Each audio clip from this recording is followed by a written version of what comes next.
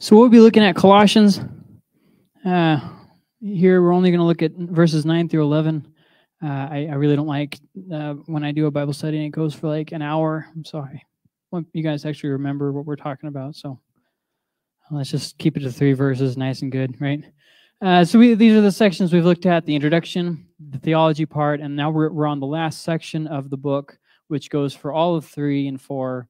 And I've just included the ending of the book with the ethics part just to keep it simple. There's no reason to complicate things. Some of these commentaries you read, they really need to, take a little breath of fresh air. They've been huffing the breath of their offices for too long, I think. So ethics is basically how to live what you believe. It's a real simple way of saying it. It's your lifestyle focus. So the breakdown of what we've looked at so far in the ethics section. Starting in verse 1 of chapter 3, we were looking at thinking holy, and then we went to acting holy last week, verses 5 through 8, and that takes us to, we're going to continue that same subheading of acting holy. Do not lie to one another, since you have put off the old self with its practices and have put on the new self. You are being renewed in knowledge according to the image of your Creator. In Christ there is not Greek and Jew, circumcision and uncircumcision, barbarian, Scythian, slave, and free. But Christ is all and in all. So this is another one of those verses that really is taken out of context in Colossians to mean something of a New Age kind of thing. So maybe Christ is in each of us or something. We all have a spark of the divine, and He's in everything. He's on the stage, and He's on the trees, and He's in us, and and that's definitely not what's being said at all. So let's kind of break this down verse by verse. We'll start out with verse 9. It says, "Do not lie to one another, since you have put off the old self with its practices." So lying is the last of the list mentioned after wrath and foul language. If you remember last week, he was talking about all the things that sounded very similar, the anger and the wrath and the all that stuff. And lying is the last in that section of things that he says, the list of things. So he said about foul language, and then after foul language, do not lie to one another.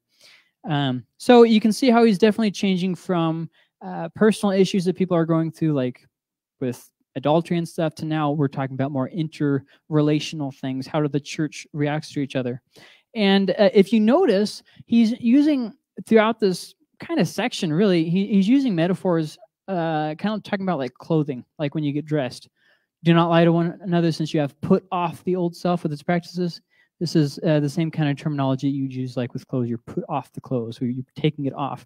And obviously this is something that is a continual process, right? Every day you have to get undressed, redressed, right? And that's kind of the idea here. It's something that we are continually every day dealing with this. So we've put out the old self with its practices, but that brings us to the question that we started looking at last week. Then why do Christians still sin? Well, that's because, okay, so let me just kind of say it like this. We still struggle, but we can resist. Okay? As a Christian, we are free from sin, but we do still sin because we are still born in sin. So even though we've been given a new nature, we've been given the ability to resist, we do still definitely struggle. And so much as we continue to indulge in sin, we will start going back to that and getting bound in it again. And so it's one of those things that it's hard to know exactly where the line is. You know what I mean? I'll give you another example of where it's hard to know where the line is. Am I saved or am I not saved? Well, I accepted Jesus and I was trying to follow him, but then I stopped and he wasn't really a part of my life. I wasn't reading the Bible, wasn't going to church, didn't seek him, didn't worship, nothing. Am I still a Christian? I don't know. And I don't really know where the line is either. I know that as Christians we grow, but I also know that it's naive to think that we don't have times of shrinking too. So it's one of those things that's a little bit hard to know. Another thing is, how far is too far where you've blasphemed the Holy Spirit? I'm not real sure. So we have all these questions where, and I want you to understand this with these big, hard, difficult questions. You're not going to get an immediate answer first. You're oftentimes not going to get a final answer. And there's just going to be a lot of gray, things that you don't understand. God, did I finally mess up too far where you're done with me? See what I mean? And so we have all these questions that don't have answers, and you're going to walk a lot of your life in insecurity and kind of guilt. And there's going to be some parts in your life where you're just not going to have it figured out, and you can either trust God without figuring it out, or you can be really sad about it. Either way, it doesn't change what is, it just kind of changes your outlook on the whole world. So we as Christians, we are still going to sin because we do still have a sin nature, okay? We are prone to sin. We can resist, but that doesn't mean that we always will. So a good example might be one from, I brought up the trans community last week, and I'd like to kind of build on that because I feel like that's a really good example. Trans people are very confused mentally, and they usually have, trauma that's happened in their life and that kind of stuff. Usually poor relationships with their fathers especially, but some other things too. And so when you look at that, you see confusion, and when you try to talk about what is true, it's not about what's true, it's about what's true for me. So you need to respect and accept, my trans identity, and I'm not really sure what I am, and that might change in the future, like we saw with Ellen Page. And so there's all these questions, and the thing that I want you to get from this is that they are stuck in sin. And I think that this is a great example of seeing what's the differences between being a Christian and not being a Christian. For too long, the argument has involved being a good person.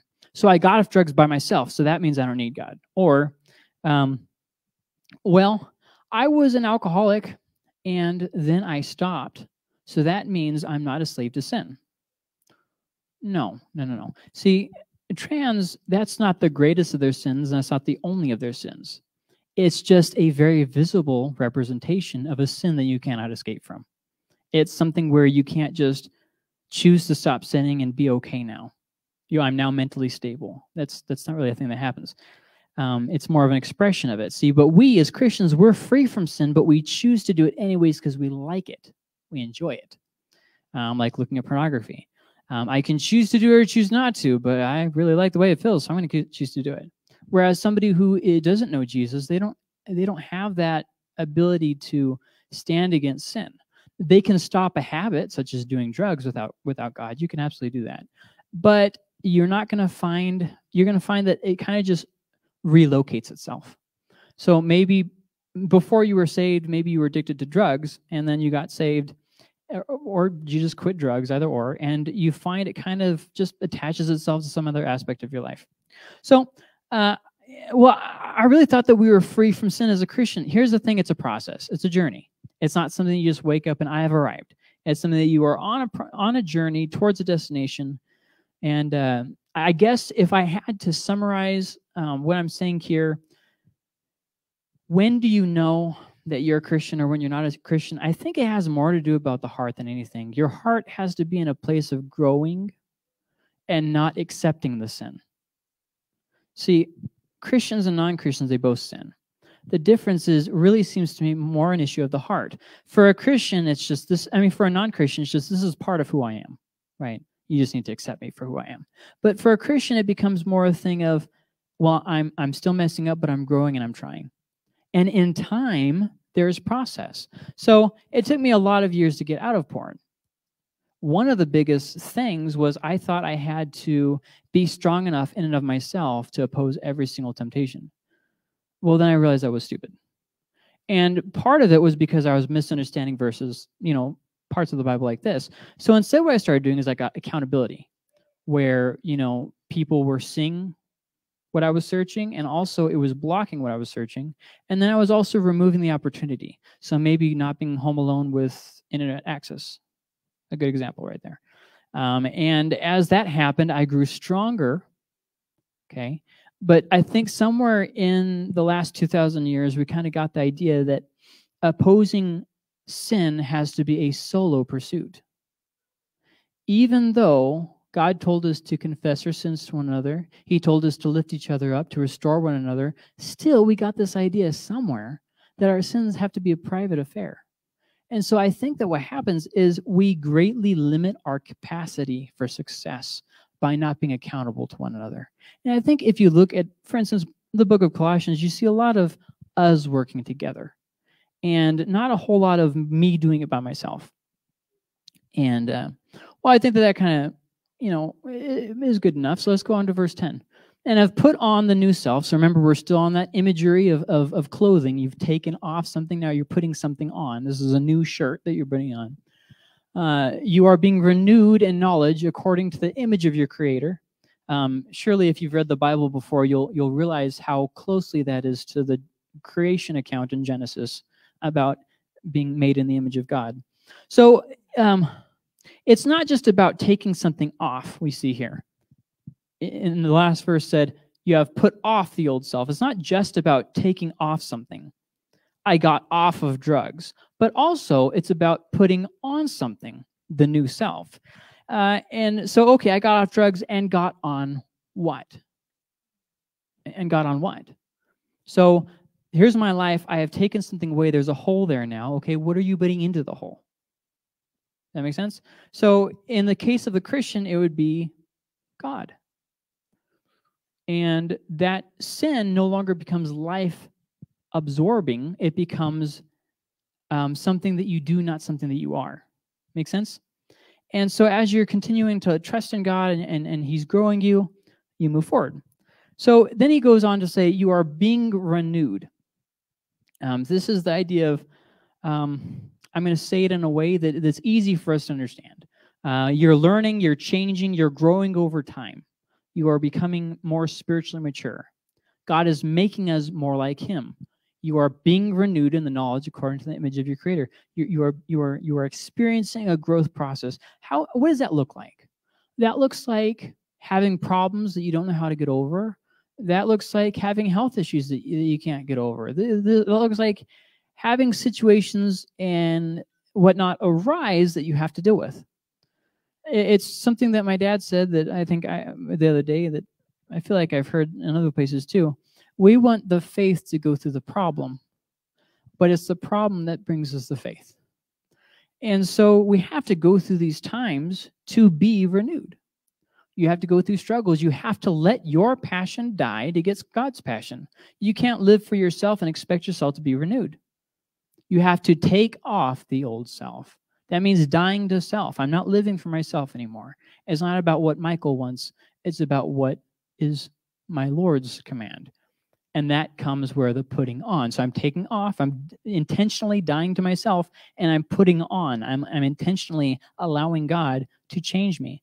This is not something that happens overnight, and it's not something that happens against our will. Oh, I want to grow. I want to learn. Okay, go through trials, go through struggles, rise above and trust in God. Well, I don't want to have to go through unpleasant experiences. That's how you grow. So this being renewed isn't always a pleasant process. I tell you, one of the things of how I can point to something in my own life where we can talk about being renewed is, so I used to put a lot of hope in the wrong things. So I'm praying because I have hope that God's going to heal me from this sickness that I don't enjoy. I'm praying so that God makes it where this person that I really like doesn't die. My hope is on the temporary. But God used those answers not being answered to teach me about what true hope is. True hope is the hope of glory, the hope of heaven, the hope of a place where pain is no more, the hope of a place that I might die sick, just like I would have died well. But it's not the end of the story. It's just the end of that page. See, that's true hope. So when I pray for healing now, I'm a lot less distraught about whether people get healed like this in the now or eventually. I mean, to me, it doesn't seem as big of a deal because we're all heading that way anyways. I mean, we're not getting out of this alive. It doesn't seem like that big of an issue when we go to heaven, especially when you keep in mind that heaven is better than we can ask or think. You got to imagine how big that is. I know a lot of people who've been miserable their whole life. Why pray for their healing? They're going to go see the King of Kings. They're going to be happy. It's that we don't want change. It's not anything about God. So that takes us to verses like this. You are being renewed in the knowledge. How does he know that they are being renewed? because we're always going through struggles. We're always going through financial difficulties. We're always being opposed. We always got things going on. Even when good things are happening, God is still renewing us through that process of good blessings coming. So now that we know all that, and we know that God is making us more like him, okay, things don't sound so bad. So that means if you look right here, according to the image of your creator, this is one of those verses that really has a lot of meaning to it. We alone of all creation have the capacity to have a relationship with God. This is something the animals don't have. And nowadays, it's becoming more and more common to blur the lines between, are people special? Or is life, generally speaking, special? Or is there nothing special to whether something's alive or dead or not? And so you have these different people taking different stakes, and Christians and non-Christians are all over on this one. It's not like anything. But one thing that you continually see in the Bible is that the Bible holds us higher than the animals. It says, for instance, numerous times, at least 3 times in Matthew alone, Jesus says the words, I care for this animal, and yet you are worth much more than this animal. 3 times in the book of Matthew alone, at least. And there might be a 4th time. I only counted 3 times so far, but haven't finished with the book of Matthew yet this time around. And so we see that we are definitely special. And one of the things that makes us special is our capacity to have a relationship with God. We are moral beings. This is something the animals are not. So my dog, I mean, it can disobey me, right? But it can't like lie. It can't like repent. It can't show remorse. I mean, it can put his tail behind its legs, but I mean that's different than a person saying, you know, I messed up. I'm going to try not to do this. You know what I mean? We are made in the image of God, and that's why Paul can say you are being renewed in knowledge according to the image of your Creator. You are being conformed to that image. My dog isn't being conformed to that image. My dog can't accept the gospel. And these are things that for some of us, we might say, well, yeah, we know this. But for a lot of other people, it's something that they don't know.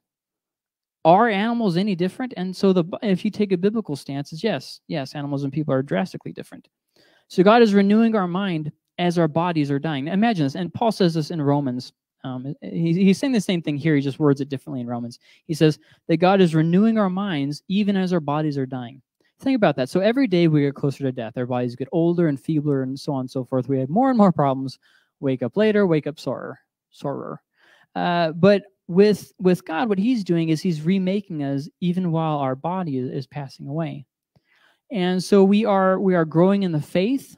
We're growing in the knowledge of the gospel. We are hopefully becoming more like Christ as we submit ourselves to him. And so our body, we see no hope there. I mean, things just more wrinkles, more pains. Doesn't seem like the best of news. But we know that what's going on in here, well, that's something different. So then verse 11 says this, in Christ, there is not Greek and Jew, circumcision and uncircumcision, barbarian, Scythian, slave, and free. But Christ is all in all. Now, there's a little bit of, if you saw there was a little bit of a play going on there. Greek, Jew, the same as circumcision would have been the Jew, and uncircumcision would have been the Greek. Barbarian, Scythian, slave, and free, the same as in one context, the Greek would have been the slave, and the Jew would have been the free. And in another context, which is kind of a play on words that he's doing, the Greeks would have actually been the free ones because they didn't have the law, and the Jews would have been the slaves because they did have the law. But Christ, and so with all that being said, there is no longer any of that anyways. So there, in another part, he says there's no longer male and female. And what that means isn't like a transgender God. That's not what's happening. He's talking about the way that we all have equal access to the gospel. This isn't a gospel for men. It's not a gospel for women. It's not a gospel for the Jews. It's the gospel. And that's really the big point that he's trying to make here. In the body, there's no longer whites, natives, Mexicans, Hispanics, whatever. There's nothing. It's Christian. There's no longer this or that. It's Christ is all, and he's in all. So it's one of those things where we have a new identity, and that's really hard, especially in racially tense areas. I'm thinking specifically of places like Alabama, where things are just really tense, racially speaking. And there's some of that obviously around here too. I'm not saying anything about that, but last I checked, we didn't have a bunch of, rioting and people getting the crap kicked out of them. We haven't really had a whole lot of that here. The racism seems to be a little bit more toned down. We relocate it just to snide comments and stuff. So, and the idea here that Paul's getting at is that we all can experience God's renewal. You can't say, oh, I'm not going to be made in the image of God because I'm nothing but a fill in the blank. A handicap, native, woman, whatever it is, fill in your blank, whatever it is that you think might keep you from God's renewal. No. There is now no longer that separation. It's open for all of us. So now let's kind of clarify what that whole Christ thing means. He's not saying Christ is all of us and in everything. And that's actually one of the things that this verse has been said to say there at the end, but Christ is all in and all. People kind of translate that to say Christ is all of us, so we are all Christ. And Christ is in everything, like this pulpit. Okay, but that's actually a New Age belief that unfortunately is getting into the church. And so I just want to kind of clarify what's going on here. Rather, what he's saying is there are a bunch of different people in the church. And there's a bunch of different personalities. Some strong personalities, some weak personalities. That's okay. That's what we're talking about here. That's fine. Especially if you've ever lived next to a Jewish population, they know that they have a different way of dealing with things, huh? Well, anyways, down here there's not that big of a Jewish population, but up north there is. The idea here is two statements. Let's take them one at a time. Christ is all. What that means is Christ is sovereign. Christ is the head. He's the focus. Christ is all. Okay? It's not my past. It's not my ethnicity. It's not, any of those things. That's not it. The unifying factor of all of us is Christ. Christ is all. He's our all. And then the second statement he makes is, and in all. Now, what that means is that he's in all the church. We are all equally saved. That's a big idea there. So if we take the statement together, Christ is all and in all. He's the head of all of us, and we are all saved by him. We all have the same Christ. This is something that might not seem too big of a deal, but remember that there are actually a lot of cults out there today that still have a little bit of a problem with this. Mormonism, for instance, teaches that the blacks are cursed by God and that they're less earliest forms of evolutionary theory teaches that blacks are actually less evolved monkey men, and white people are the full fulfillment of the evolutionary cycle. So you can see how science does not have this view. Mormonism does not have this view, but Christianity does have this view that we are all equally saved. We are all equally, Christ is in all of us equally. So there's a big difference there between, the Christian view and the worldly view. I know everybody always thinks about how Hitler this and Hitler that, but he wasn't the only one to have these crazy off-the-wall ideas. He was just, the one that everybody can demonize easiest. So Christ is all means that Christ is sovereign. Christ in all means ethnicity doesn't matter. So I think that kind of clarifies the whole thing pretty well. So the main point of what we looked at tonight, keep growing closer together as a church, keep growing closer together by submitting yourself to God's ways. And I think that's a good way to kind of summarize everything that we've looked at tonight. And so how does this apply to us? Well, there's a few things. First off, acting holy doesn't make you holy. It's not about acting a role. Rather, since you are holy, act holy. See, Christ makes us holy, therefore we should think holy. We looked at that a couple weeks ago.